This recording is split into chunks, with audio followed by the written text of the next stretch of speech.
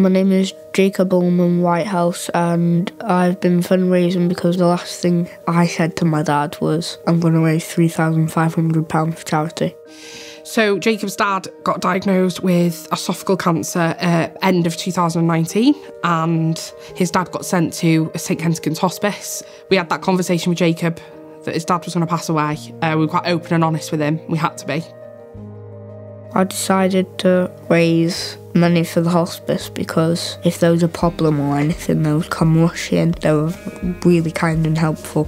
My favourite thing about fundraising is helping people and get more equipment to stop cancer and stop bad stuff from happening to other people.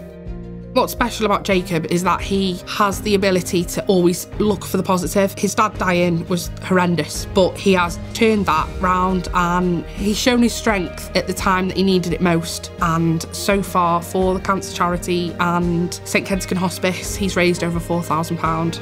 For him to be recognised for what he's done and being such a young person doing it, it's just unbelievable. It's a great honour, it is.